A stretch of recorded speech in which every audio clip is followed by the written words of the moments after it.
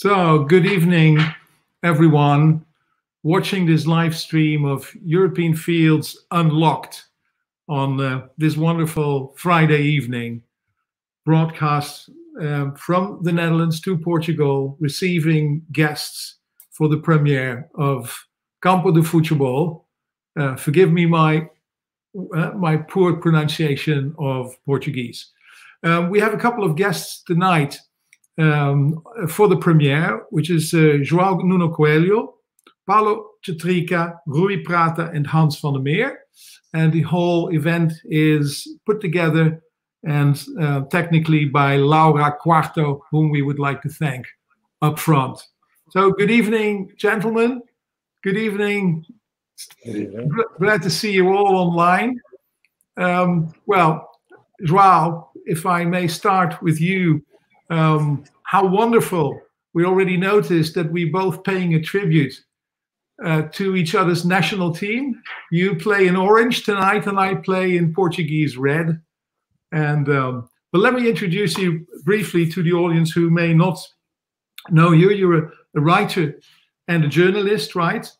Born in Porto in '69. You studied sociology with actually as a subject football as a social phenomenon, and later also focusing on the history, its culture, and then also moving into the area of statistical analysis of the of the game. And currently you're working for TSF Radio and RTP television, which is wonderful.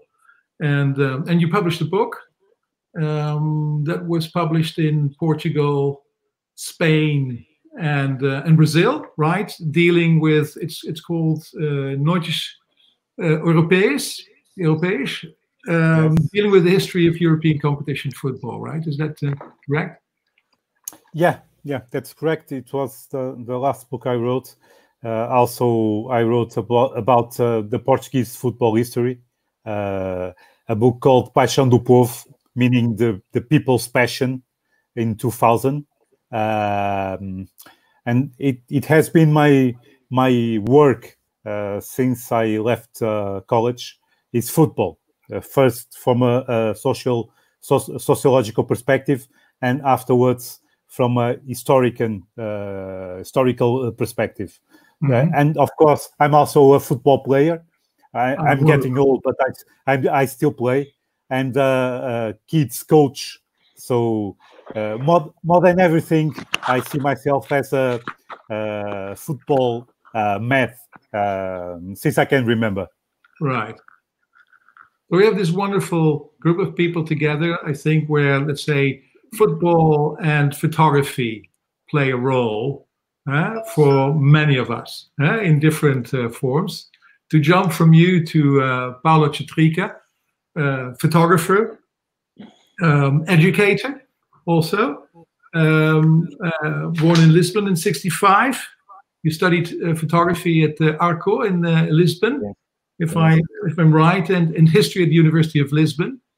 Yes. And then on towards, let's say, a more theoretical approach of the medium, and finishing with a PhD at the University of Westminster, right, Paulo? Yes, in London, yes. Yeah, yes. And you were the curator, I understood, let's say, next to, of course, being an active photographer, having multiple shows internationally. You were a curator of an exhibition dealing with football, right?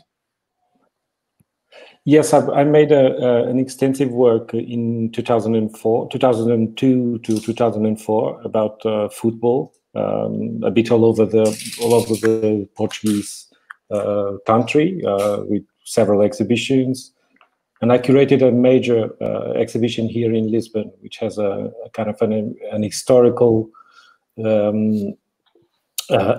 component and also a contemporary component with other two photographers, Pedro Letria and António Júlio Duarte. Yes, and I also exhibit with Hans in Braga, invited by Rui. So yes, and football always been a kind of a very one of my main interests. I'm a football fan. I go to the stadium quite often, as much as I can. But I'm also interested in football as a social phenomenon, not only a kind of a viewer's perspective. So it was quite a challenge to do some visual work on football and landscape. Yes, it was very good. Yeah, wonderful. And the show, the Braga show, we were all talking 2004, which was, of course, the year of the European Championship in Portugal. Yes. Of course, and this brings us basically to Rui, of course, in those days, for, let's say, the long-time director, even founder, Rui, I don't remember, of the Encontros de Imagem in Braga, right? Sorry? We found it in 1987. There you go. Yeah, Wow. but this show that Paulo is talking about, because I was connected with two different institutions. One thing, it was the Encontros, it was a photo festival, and I was when I was a founder, I was teacher of history. But after in '98, the mayor invited me to be the director and make the installation of a new photo museum, and I was the first director.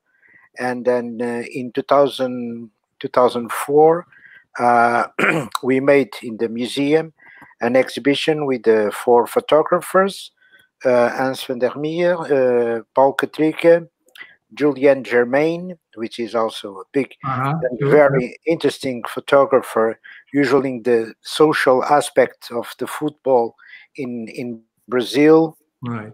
And also Ulrich something from Denmark that I don't remember the family name. Yeah, that's it.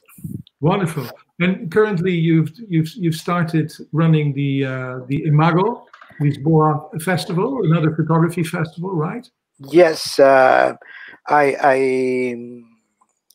in 2015 I decided to immigrate to Finland. I got my retirement in advance, and so I spent hibernating 5 years on the cold to keep my youth.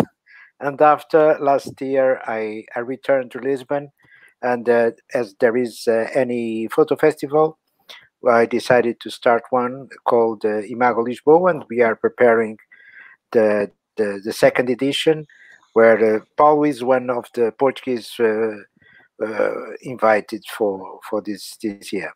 Wonderful, and I envy you for writing this piece for the new book of José Manuel Rodrigues. Yes, I was. Who's an old friend of mine. Yeah, I know you have founded Perspective, and you have. It was a big challenge. It's a Portuguese collection called PH. It will be the number 5th, and José asked me to write the text for it. It was a big challenge, and knowing also a little better José, that is an amazing person, very funny, with thousands of stories.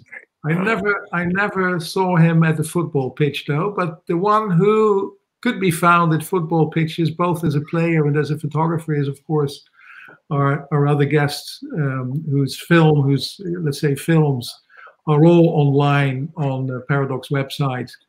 Now the new Paradox YouTube channel that you have all found, all our viewers have found.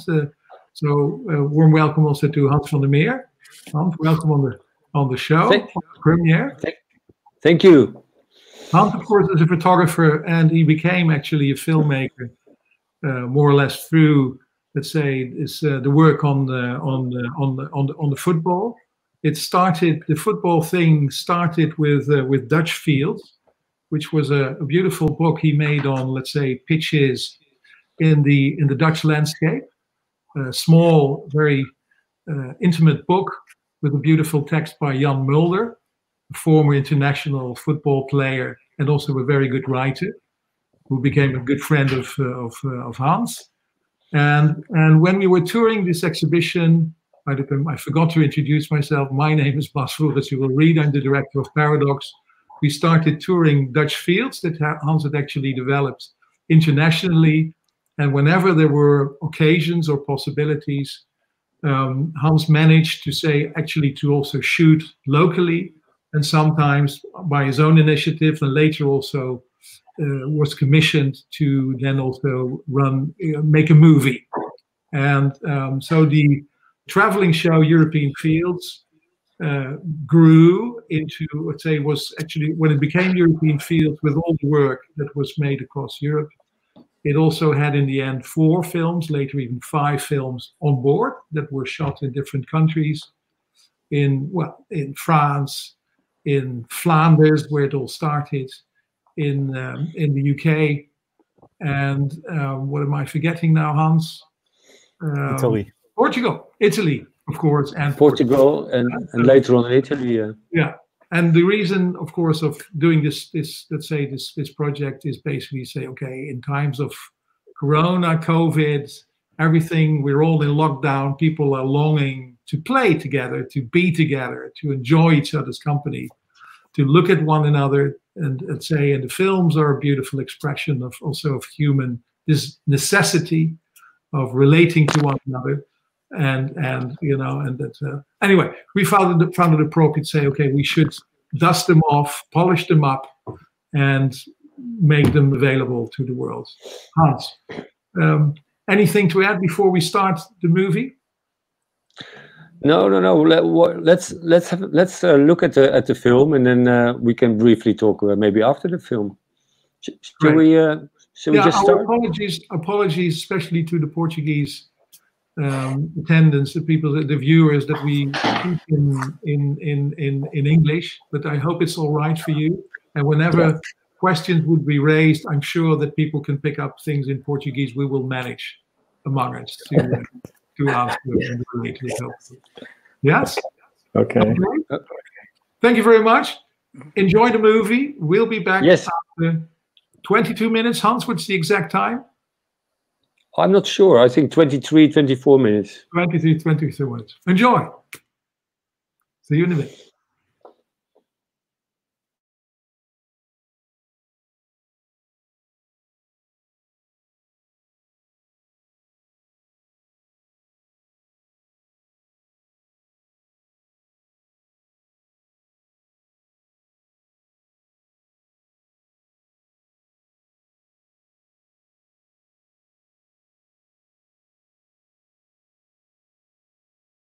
Como é que eu vou para o campo de jogos do Gandarela? É por aqui sempre. Sempre nesta estrada? Sim, chega a Formil, vira para a esquerda, já está na Gandarela. Tá, obrigada.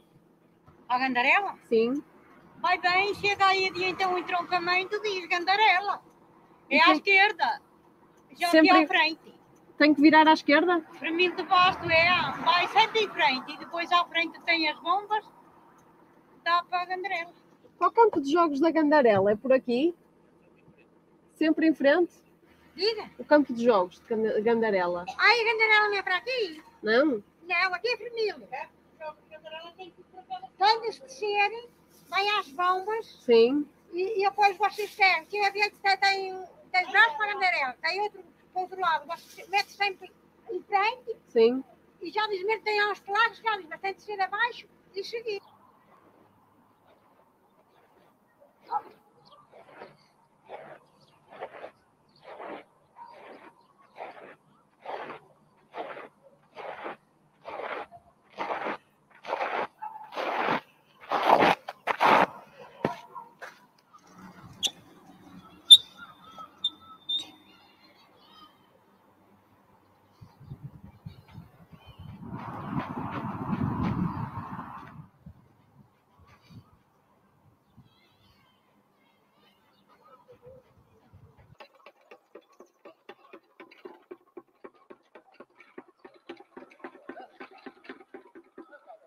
Há aqui um campo de jogos? Não, Futebol? aqui não tem. Não tem? Não, a lousada esta tem. Tem. Tem. Vai por cima. Sim. Aqui tem a igreja. Sim. Depois estrada por lousada. Sim. Vai para a estrada 300 metros. Sim. Depois tem a curva. Sim. E tem escrito campo de futebol. Pronto, Isto é 5 minutos. Pronto, ainda bem. Sim. Tem um carvalho corredor e tem o salão. E o senhor mete numa avenida que tem assim em cima, que ele é logo por ali. Mas é para virar, vou virar ou vou sempre em frente? Você chega ali ao tal carvalho. Sim. E tem de fazer um bocadinho de curva e depois seguir em frente. Está bem. E depois corta um bocadinho à esquerda. Está certo. Se você se perguntar ali, está bem do campo.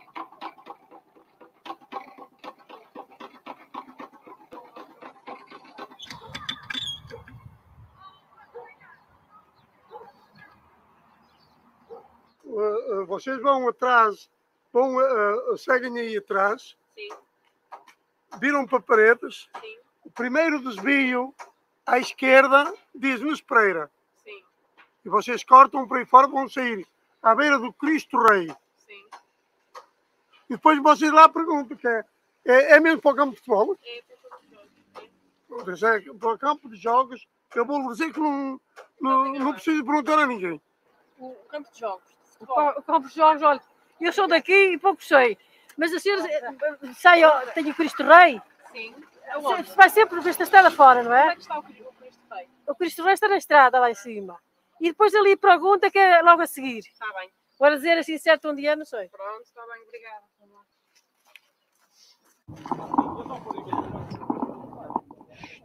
Equipa de São Celso de Marinha vai jogar com o número 12, Pais, número 2, Cocas, número 4, Nandinho, capitão de equipa, número 7, Rocinho, número 10, Zé Luís, número 11, Silvio, número 14, Luís Freitas, número 15, Edgar, número 16, Arturinho, número 20, Paulo Silva e com o número 21, Xavier.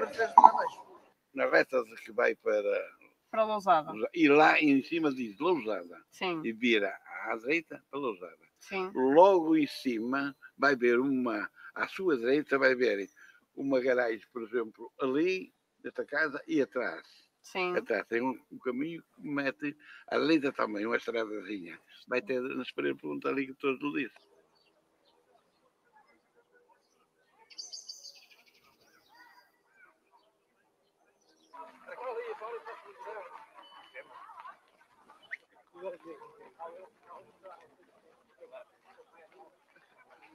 Calma. Vai, vamos. Peraí. Peraí, que está tudo alinhado.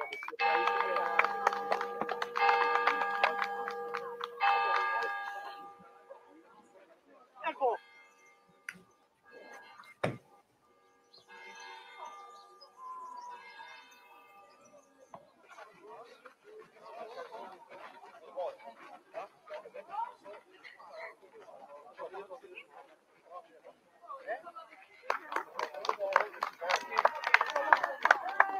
Não pode deixar aqui uma nova vez.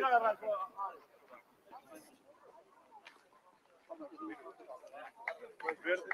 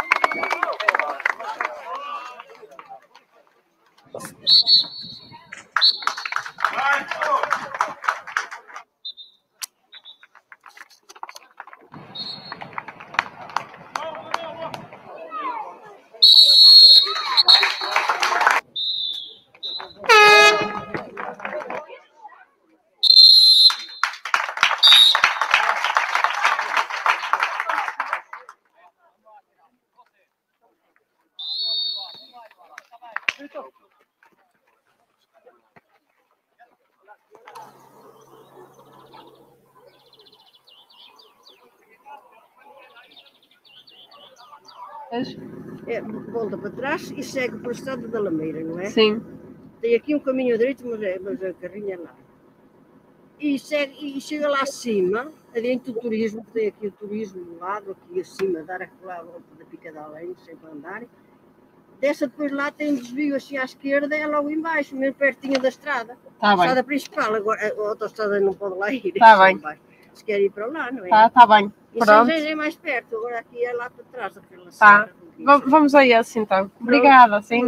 Deus, boa tarde. Dá a volta e vai sempre na estrada principal. Tá, obrigada. E lá em direita à esquerda, lá, a chegar lá acima, direita à esquerda tem um estradão assim. Tá certo. Já vem para baixo e encontra logo. O estradão é alcatroado. Pois. Está bem. Obrigada. Obrigada.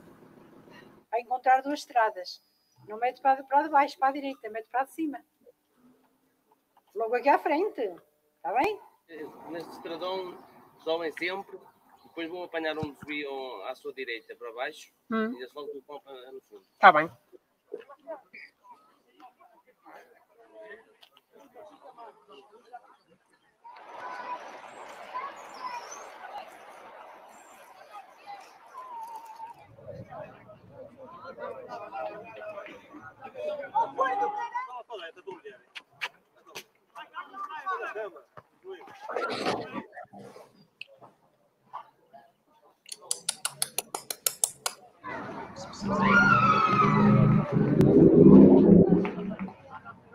Agora é de campo aqui em cima, não foi de esquerda, não.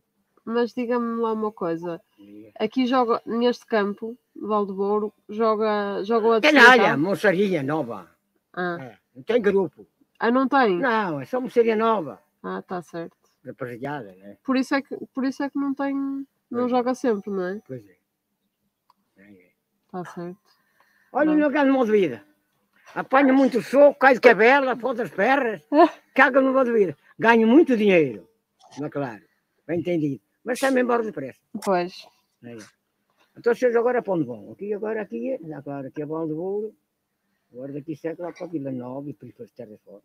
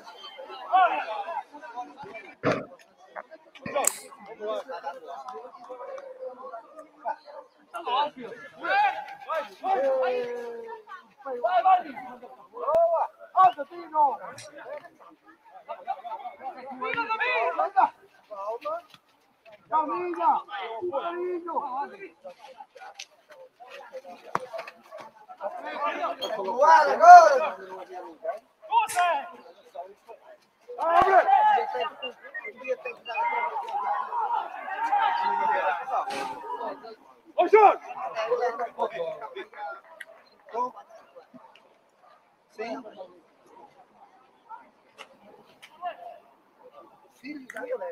Como? Vai, olha o amarelo, pá! Isto é amarelo, pá!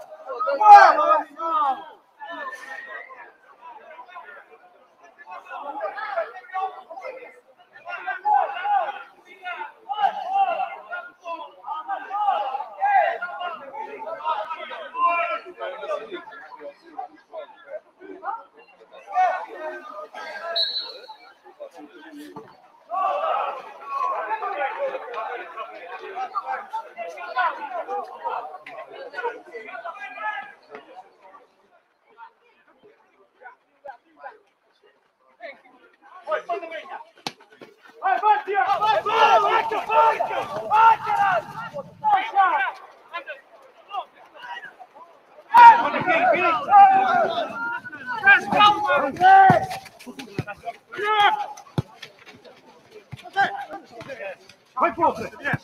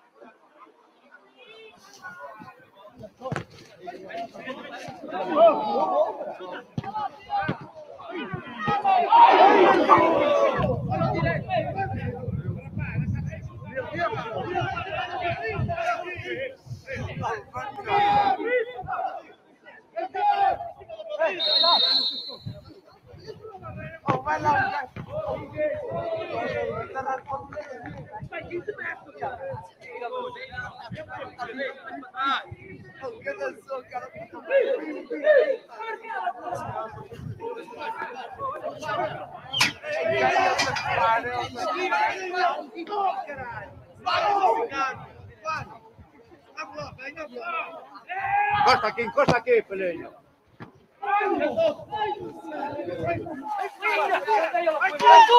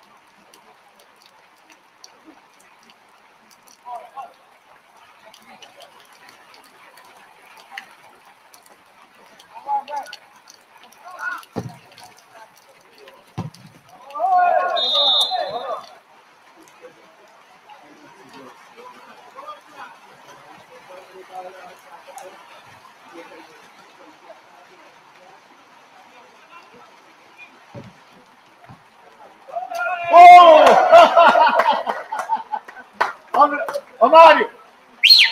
Mário!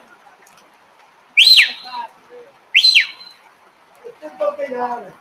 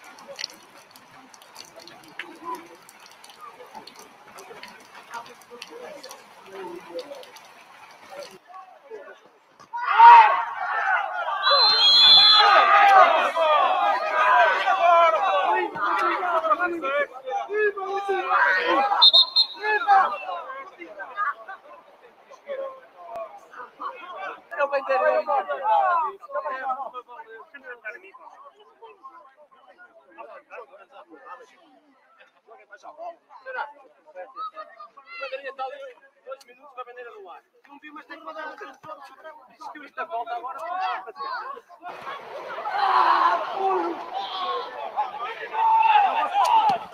Bota fora, bota fora! Bota fora a bola!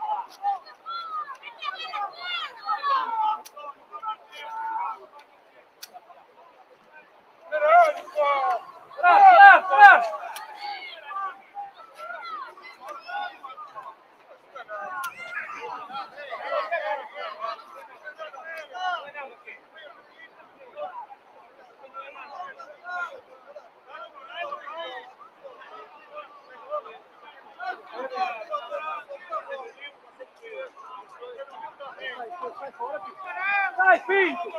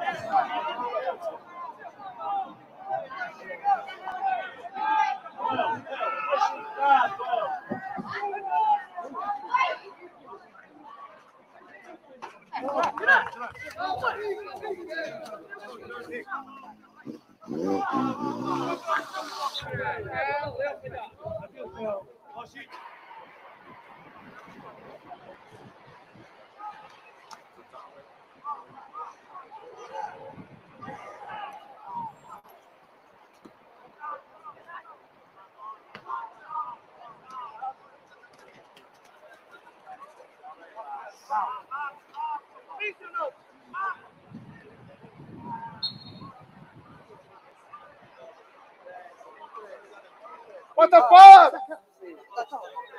Quantas? Caralho! Opa, vira! Agora da minha casa. Sim, mais ou menos. Rápido, Pedro!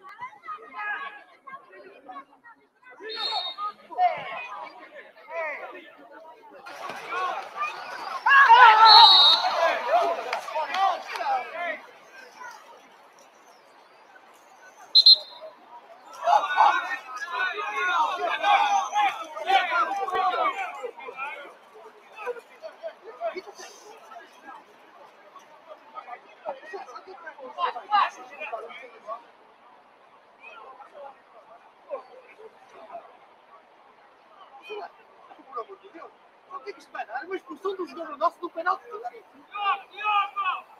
Já viu? Já viu o que é que isto deu? O penalti ao nosso favor deu uma expulsão nosso. Diga lá, pode ser isto? Diga lá, isto pode ser.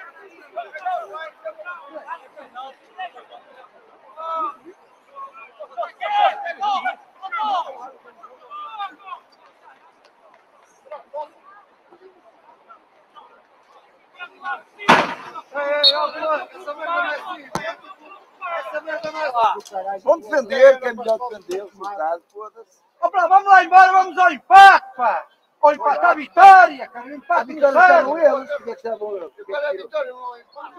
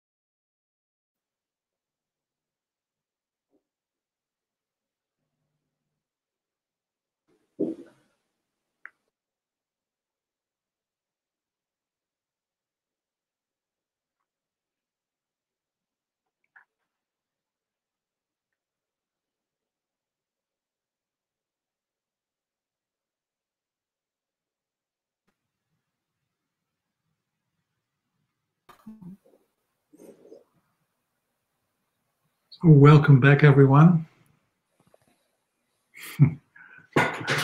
It's not the kind of movie that you fall asleep over, right? Are you all, no, can you all hear me? No. Yeah.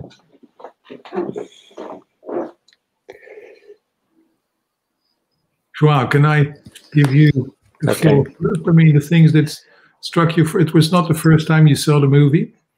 No, no, it wasn't. From the first time I saw it, I felt so identified. First, because I'm a football fan, also because I'm a amateur football player. So, and also because I'm a sociologist. All things together. Right. I'm really fond of seeing people doing things together, as the American sociologist Howard Becker from symbolic interactionism said, culture is people doing things together and sharing meanings. And what I see in this film is people who share meanings and do things together. And maybe we are in a time that we are losing that ability of doing things together. Playing football or having community events, people are alone most of the time, or in the middle of a crowd of a shopping mall, but they are not doing things together. Meaningful things, you know, and that's what I see in football. Is people that share something they love and they do it together. Not only the players, but also the crowds, or the small crowds in this case. But they feel like these bonds between them. And I think that we are losing that in society in general and in modern football, where the game is a mean of making money, you know. With this confinement and this COVID thing, I realized that for many of the people in football, there is not a problem of not having the fans in the stadium, because what they really want is televised football. And for instance, in Portugal now, the championship will return next week, and we are having matches every day. Yeah, to catch up. to catch up and finish on time. Yeah, more or less. Yeah. From next week until the end of July, there will be only 9 days without football. No football. So for the television, this is perfect, you know, because they are not worried about the fans, the people who paid for their season tickets. Yeah. They just want to sell the publicity and with football. And that's what I really love about amateur football, is that I can see people doing things together as a community. And I think we are losing that, not only in football, but as a society as a whole. Yeah. Yeah, that is very funny, of course, to see. I mean, that people take the game, the play, so seriously. And they all copy, all copy the behavior and the rituals coming from Champions League football. The way the matches start, you know, from jumping from Portugal, tiny pitch next to the sea, you know, somewhere on a small pitch on a hill. The guys, we, in a way, we're all behaving the same. The way people behave when there is with injuries. I know, because we are. It's our opportunity to be youngsters again. Yeah, it is our chance to behave without thinking a lot, without responsibilities, without having to think about our job, our families. And for 90 minutes, we are just 8 or 9 years old again. Yeah. And that's what it is also great about football, amateur football, is that it's like the weekly return to childhood. Right. Yeah. I always. Sorry, Ansel. Go on. What is so interesting about not only amateur football, but I mean the visual element, the element of watching and looking at football is so important in terms of you have to use your eyes in the first place, but in the second place you have to use also your imagination. And you see in photography and when I started filming, you see these two things so blending, so beautiful, because it's so much about, in the first place, when you play football and you watch football, it's constantly about adapting to the next situation, and you have to realize that you really have to look. You have to use your eyes to understand football in terms of the next moment, the next move, the next step, the next. So it's a very visual sport, and I think the reason why television and football are so, such a strong combination is that even is a kind of exciting thing to do. Although for me, it's a very different experience than playing football. But the same element is there, that you have really to be much aware of the player in ball possession. Does he see what we see? Does he see the opportunity? So it's constantly adapting to the next moment. And very good football players, I always am amazed how they keep their rest in very stressful situation. I mean, a very good football player, he looks like it looks very easy what he does, but it's not very easy. And the difference between an amateur player on the pitches where we play, amateur players, is that when the moment becomes tense and stressful and your technique skill is not so good, you kind of lose control. And really good players, they stay in control and they keep calm and they have the overview of everything. And this is also why, on a certain level of football, it becomes really interesting to see that how professional football players are really like actors in a drama. They have a kind of skills. that you and I won't have normally on a football pitch. But the essence is quite the same. I mean, when we play amateur football games, in our imagination, it's exactly the same as if we are performing on the same stage as where they are. In reality, it's not like that. But it doesn't really matter because we are enjoying what we do. And that's and that's what I call we are slightly in a different reality. And I think the part of the play, I mean, it's a match. It's also a struggle. It's a battle, but it's also a play. And in the play, we feel free to let ourselves go. So that's why you see this overacting. You see these dramas. You see the gestures. You see, but the reason why we can do that is because we feel safe. We feel safe within the rules of the game. Yeah. Like children, when they play, they have certain rules, and you know, if you are cheating, then you have to be really attentive. But normally, you feel free to let yourself go. Right. And I think this is a very important part of what's happening on the football ground, because people don't even realize that they like in the movie or when you read a book or when you see in a stadium a wonderful game, your imagination takes you on another level. I mean, the story takes you on another level. And that's constantly what you are looking at. You're looking at situations where people are acting on another level in their life. Yeah. And I think it's very important, Hans. I mean, the way you look at it, and this is maybe where I want to make a jump to Paulo, because he probably recognizes with his photography as well in his series Stadia that you made, yes, football. Actually, you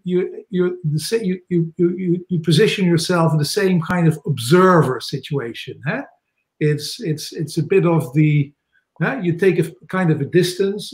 So you see the pitch. It's a wider scene, which is connecting to something that Hans described earlier on. Can you describe? You did it intuitively. You did the same thing, and it's of course because you're doing. It's not just focusing I really the act of the individual. It's very much on the large. Yes. I think my project moved a little bit towards landscape, and a kind of like an architecture model. But what I really like in these films, Jans, they are great because we talked previously about this idea between photography and film, and then film you have the drama, you know. You have a couple of moments where I can even remember your photographs, you know, particularly I think the core of the film is the sending off, you know, because you have this Prefita, you are near the sea, you have all the things there, the skies, clouds, the wind, the muddy field. Let me tell you one detail. It took me quite long, because I'm in a fixed position.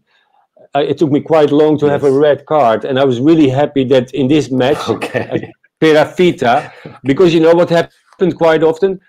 As a photographer, you know how difficult it is, because the red card would be like this instead of like this. So you know, so the referee was showing the red card, but on the picture you couldn't even see it sometimes, you know, because like this instead of like this. So that's photography drama, you know. And so I was really happy with that red card, you know, like juk, yes. No, I think also all the drama, you know, people pretending to be injured on the floor, rolling on the floor. Wow. I think the editing is very, very good. The rule is the more they move, the less injured they are. It gets really serious if they don't move. But as long as they make these gestures, generally they are all right. Yes, and another thing which is quite good in pointing the direction is the second woman, which is not Portuguese. She's an immigrant from an Eastern European country. She's the only one that gives the correct directions. We even she's beautiful. And she said, the rest, they just local. So they said, go up, go down. You see the post office, you see these. And it's fantastic. As Portuguese, we are very used to it. You know, when you are local, it seems that the pitch is just there. So you go up and then you go down.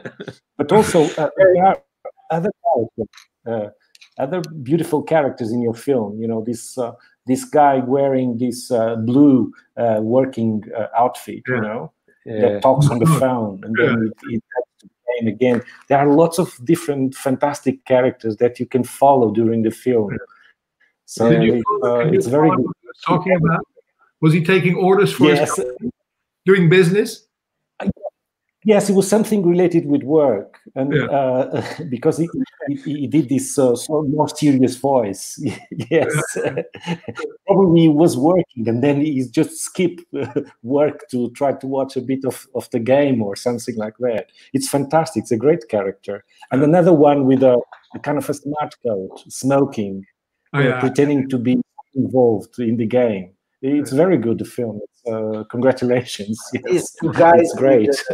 It's like I think. Sunglasses, like a mafioso. Yes. Look like the guys who are going to watch to pick up these watchers. Yeah. That was the guy who has the money. Yes, okay. Yeah, but that's a good question, man.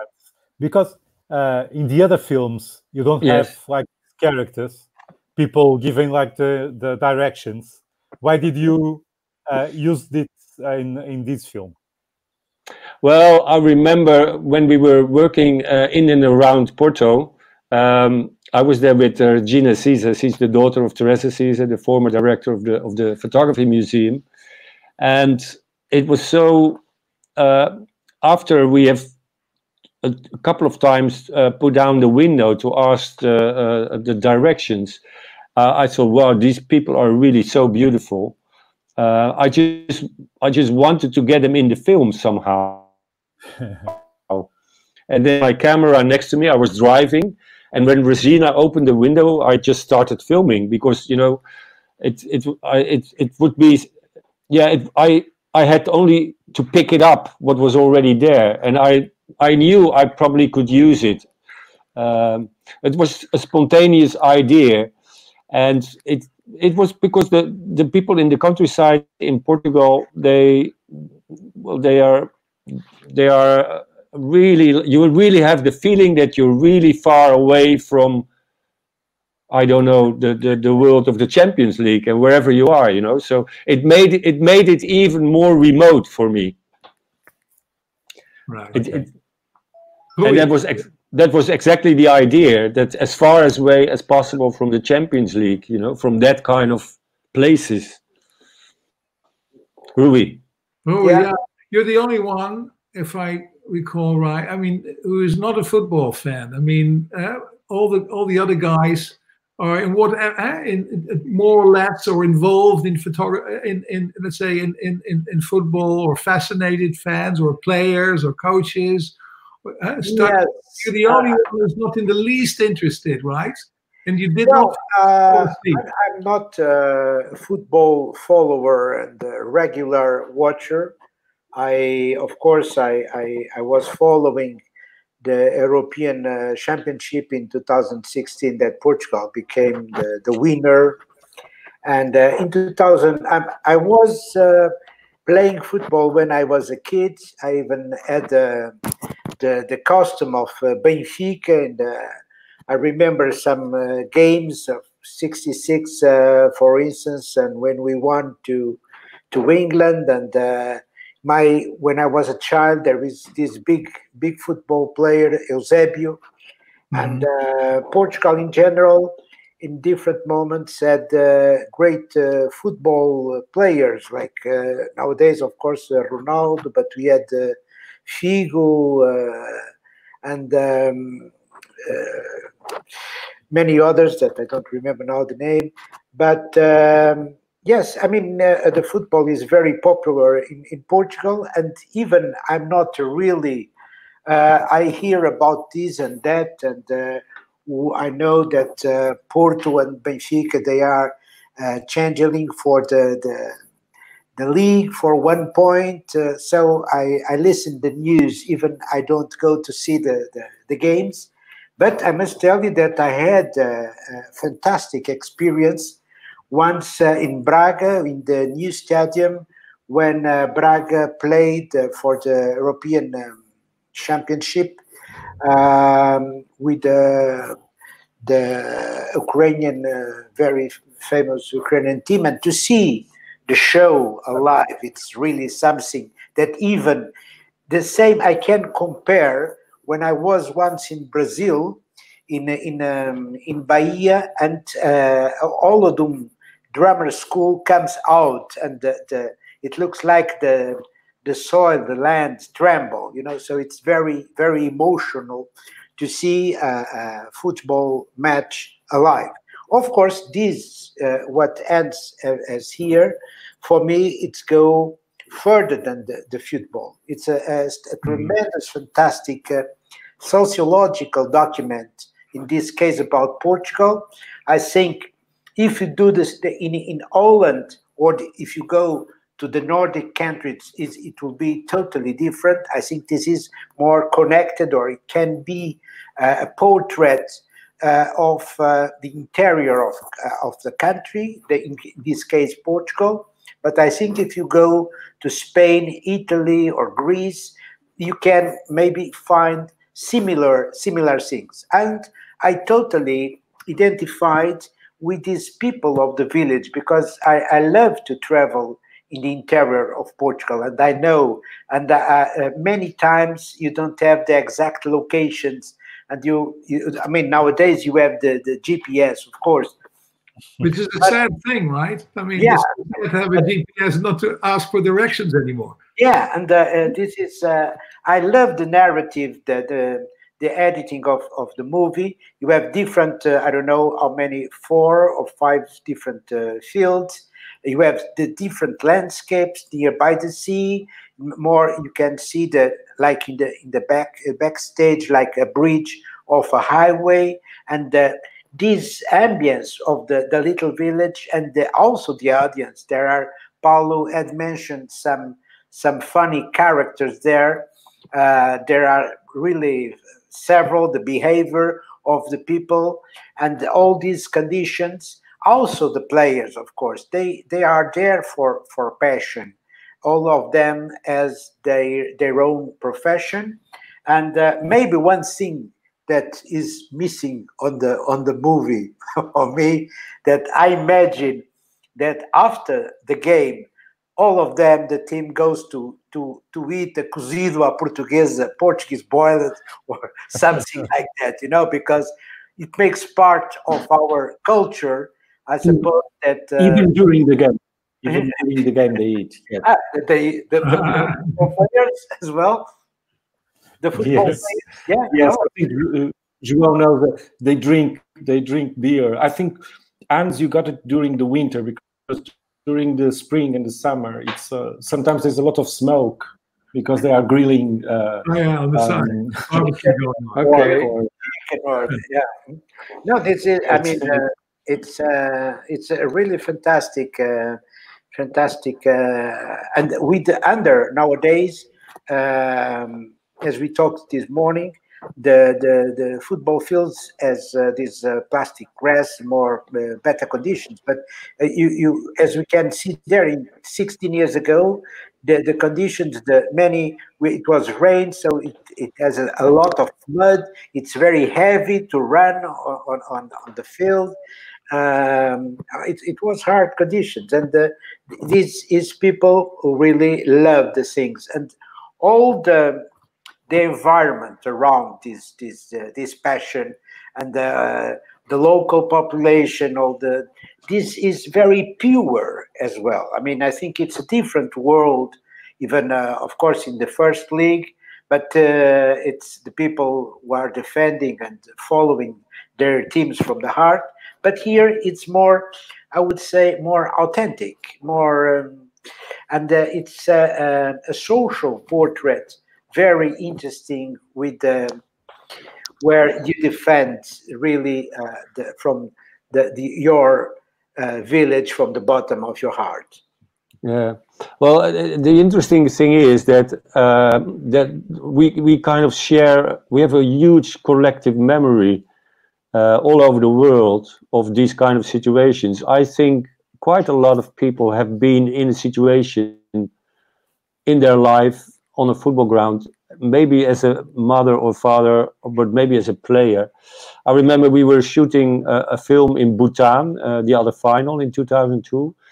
And I was making the photography there, and I went to villages in Bhutan, and exactly the same happened what I saw in Portugal and in other countries in Europe. I mean, they had to prepare the pitch before they could start. All the rituals, they were quite similar. I've been taking photographs in Japan of football.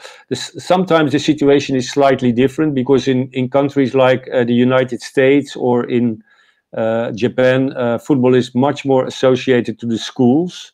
So the places where you will find the pitches are usually around schools, universities. Also in Brazil, I was a little bit surprised that a real normal size football ground you don't find easily, because they play a lot on these smaller size football ground. But there's football everywhere there, and in cities like Istanbul, they play 24 hours a day. They have these grounds all over the city, and people play there even 3 o'clock in the night. If you want to play football, you can play football there. So we share this with so many people, and this is why I think that people recognize that so easily. And the only thing what for me was made it possible to do this is because technically the cameras became much easier to do this. In the end of the 90s, we had the DV cam recorder, and you could just go there, and you didn't need a scenario, you didn't need a budget, you didn't need anything. You didn't need like rolls of film like in 60 millimeter. You just took your camera and you turned it on, and everything. I tried to record literally from what I saw, and that made it for me possible to do these kind of observations. Coincidence is part of it, of course, but that is the game I like to play also with photography and also with film. The unexpected thing, which you cannot predict before you go there, that's so beautiful when you come back and you go through the material to spot what you've done. It's a lot of it is you cannot use, but then you have these little things that you take out of it, and then you start to edit something out of that, And yes, there is a structure, but the structure is not so much a narrative. The structure is the ritual. What happens in every place, in every village, is like first there is nobody, then somebody arrives and puts the corner flags, they make the lines, then the players arrive. In England, even they put themselves the goal nets in the goals. Then the referee comes, then the game is played, and some people come. At the end of the game, everything happens reverse, and you end with an empty pitch again. I mean, this is what we do in the weekends all over the world, and that's what people recognize. That's what people see doing themselves. And this is part of something huge. Yeah, it's a very much a collective event, that the community, that the civil society does. It's very striking that I remember from years ago that the delegation of Chinese came to the Netherlands actually to study how sports association function, especially around football, because football was of course introduced also to China as, let's say, relatively new picture. They want to catch up, but they didn't understand, of course, and then they are, of course, introducing it from top down, and whereas in Europe, it's so embedded part of our culture, it's totally normal. I say I never played football myself. I played hockey, but because I had my two sons are twins, so they ended up in the same team. So I ended up becoming a coach of their football team, and then you become part of this whole community of parents around doing things, in the canteen or things with training, going to pitches and driving. You know, it's a whole social phenomenon, whether you play at home or away and so on. So it's something that's carried by society as a whole. It's really an embedded thing. And this is, of course, the beauty that you feel, and which makes it so interesting is, of course, the tension between the behavior, which is mimicking the professional football world that we all see in television, and at the same time, and life, which is asking for directions of a pitch that has always been there, where all these things take place that are carried by community, right? That's the interesting contrast between the two, where they come together and relate to one another in a kind of. I didn't know that you were involved in the other final, which is a film that I love, because imagine it's like a film about a game between the two lowest team in the FIFA ranking in the same day that World Cup final was played. Yeah. Really an idea. Yeah, I will send you the book. Okay, cool. That's brilliant. You did photographs around the project. And you were running the movie, right? Maybe it's good in order. I'm for 1 second in the movie. You are as a photographer. No, but we were there with a relatively small crew. We were 7 people, and I was the photographer. But they were making their film thing, and I was doing more or less, making my own project there out of it. And obviously at the day of the match, I was covering the match, of course. But in the 2 weeks before, I was relatively free to do some other things around it. And so the book gives a slightly different image of things in Bhutan also. Okay. Right, guys, I notice here on my other screen that there are a couple of questions from the audience watching, and there's one from someone who's hidden behind O Futebol da Terra. Brilliant work, Hans. How did the players, spectators, react when they saw you with a video camera? Well, usually we used to introduce ourselves because there was somebody involved for production. So we contacted, normally what we did is we contacted the Football Association, and then somebody would help us in finding these locations. But we had to go there during the week, and when we came back on Saturdays and Sunday, the players also from the away team knew that we were doing something, but they didn't pay much attention to me, because once you're playing, you totally forget everything. So I could film everything what I wanted, and nobody paid attention to me. We were only 2-3 people, so it wasn't like a big thing, It was me standing on the ladder, and people like it generally because they don't get that kind of attention in villages usually. Right.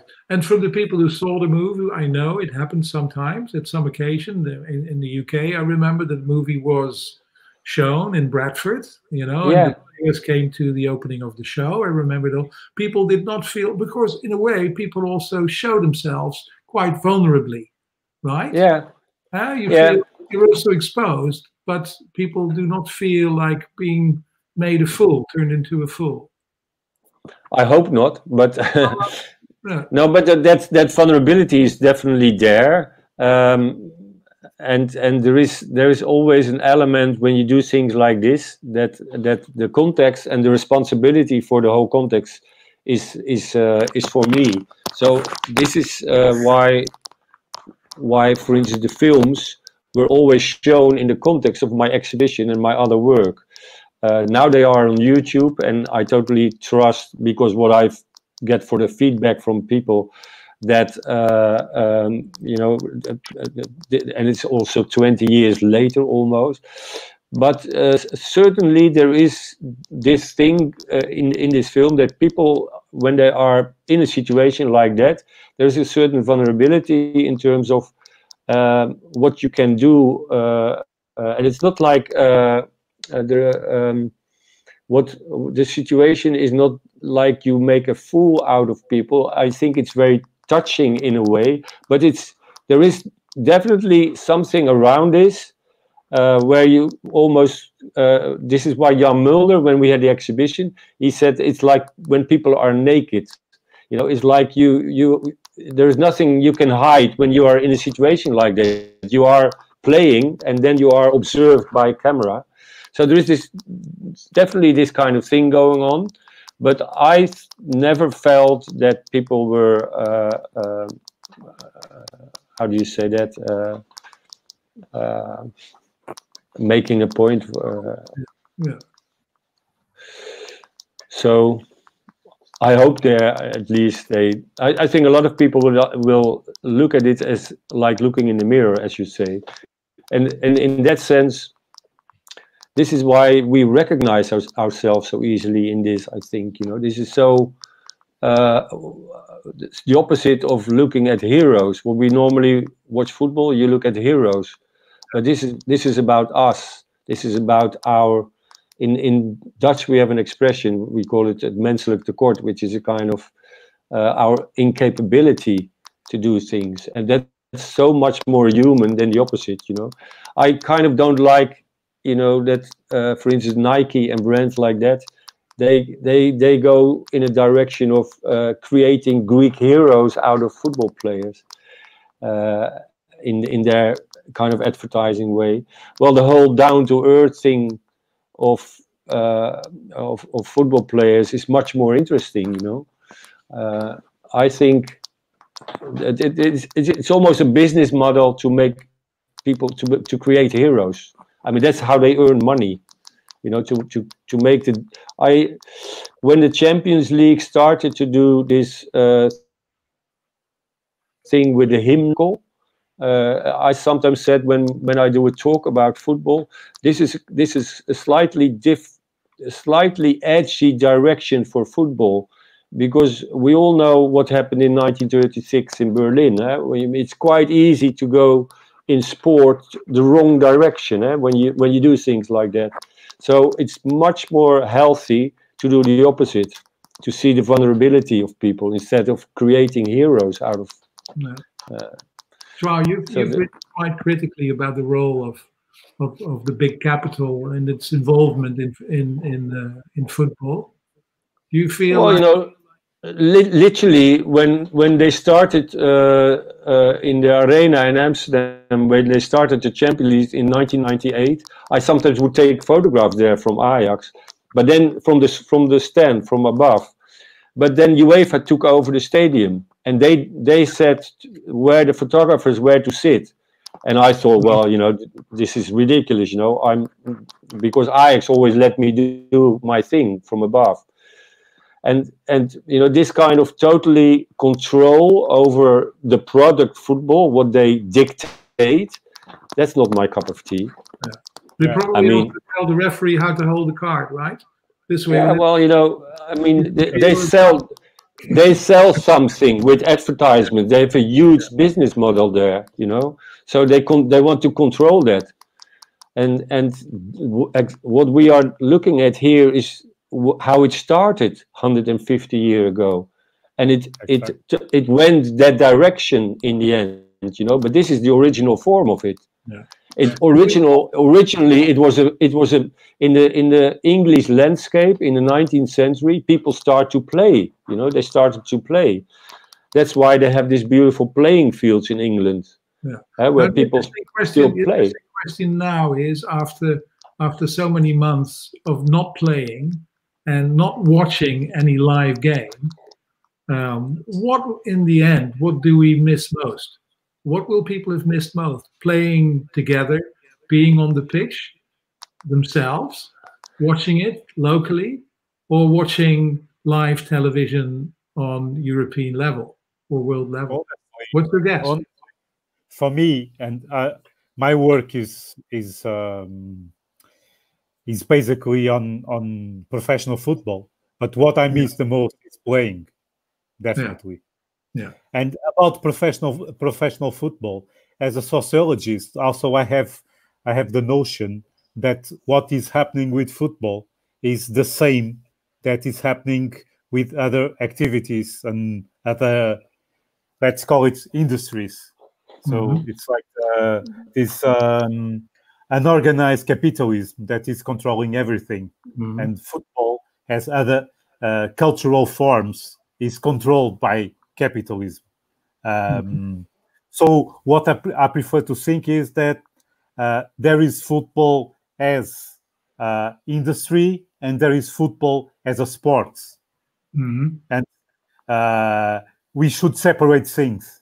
And we still can have a word about football as a sport, and we can still have fun together with football as a sport. As an industry is not in our hands anymore. It's uncontrollable. It's a business like any other. Yeah, we're all part of it in a way, because we watch it. So yeah, I know. Sure. And that's how they sell advertisements around it. So and no doubt. I don't know whether I think I have no solution to go back to the situation which is more healthy. I don't know, but it can be very entertaining to watch a wonderful game of football on television together with a group of friends in a pub or whatever. Nothing wrong with that. But the whole thing behind the scenes, if you talk to people from Fifth Pro, for instance, the people that organize football players themselves in how do you call that, vakbond, Bas, what is the word in English? The union, the international union, the Fifth Pro. I mean, there's only a small percentage of the players which is really rich, but a lot of these players, especially now in this Corona situation, all over the world, they live on a very low level. Even the professional football players, they have a real big problem.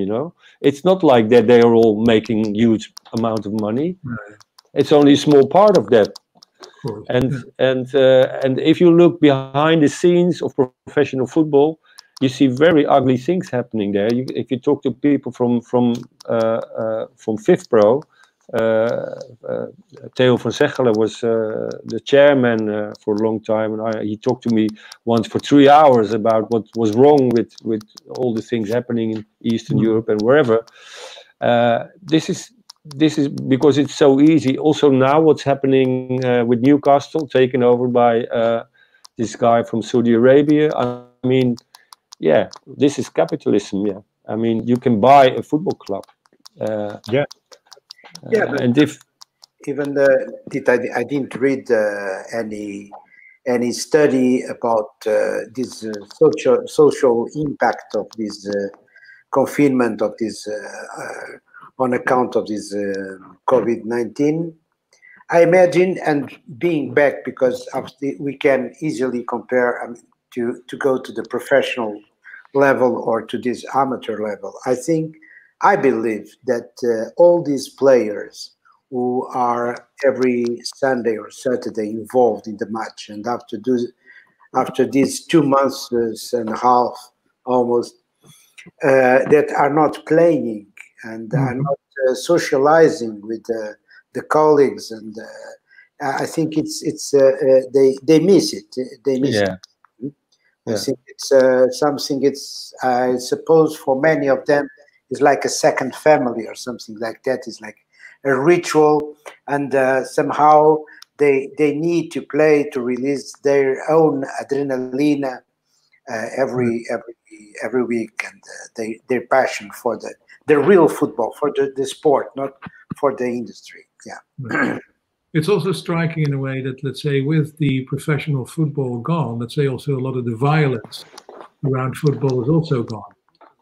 Huh? I mean, isn't that strange? I mean, we often perceive that the violence around football is kind of a ritual that we say, maybe thank God there is football, where people can do something with the aggression, with their frustration. I mean, it's something that is canalized through football.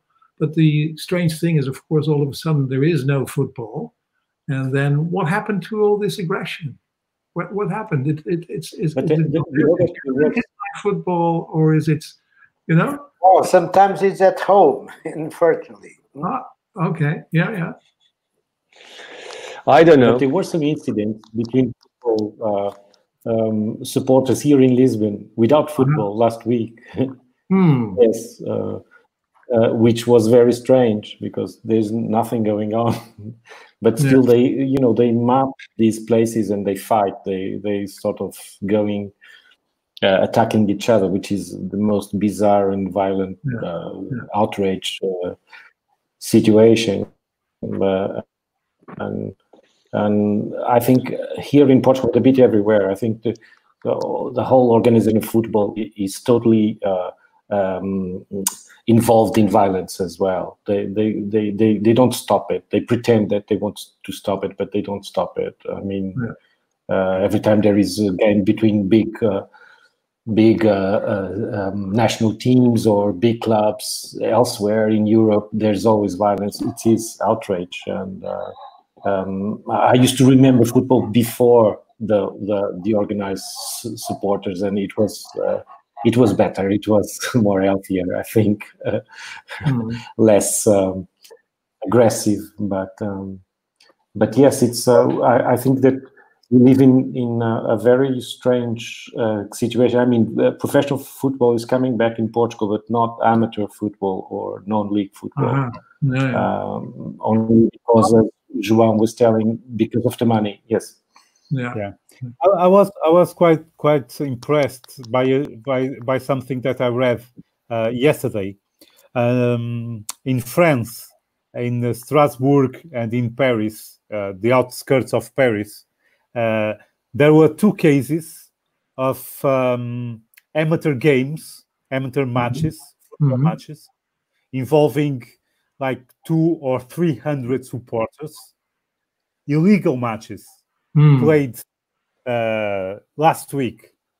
So there were people who were not able to live without the amateur football. Not only players, but also supporters. 200, 300, and now they are having to be tested for COVID. I was thinking, like, this thing is really important for these people, and it is not Paris Saint-Germain or Strasbourg. It's like small country teams, and they felt the need to play each other, and people felt the need to watch the games. That's incredible. No, it's fantastic. Okay, guys, maybe this is a good conclusion, let's say, your observation, let's say, of this thing to conclude the evening together. Thank you. Thank you all. Thank you. Paulo, thank you. Congratulations to for Hans. contributing. Thank you. It's a great Thank you, Hans. Yeah. I'm really honored that the films, and also Bas should be thanked, because it was his idea that to bring the films on YouTube. Yeah, and before. It was perfect. Okay. We could thank you. We could do it without having to be tested for COVID like the French guys. Yeah, so it brings good things as well, not this kind of isolation. Yes, it's true. It's true. Yeah, it's true. Yeah, and let me thank Laura again, Laura Quarto, who did the technical setup and connected with all of us. I mean, bringing us together at this late hour. And also Thomas, who did the editing and the remastering. Thank you. Yeah. Okay, guys. Thank you very much. Have a good weekend. Okay. Ciao. Football, but things will come back soon. Ciao. Thank you. Bye.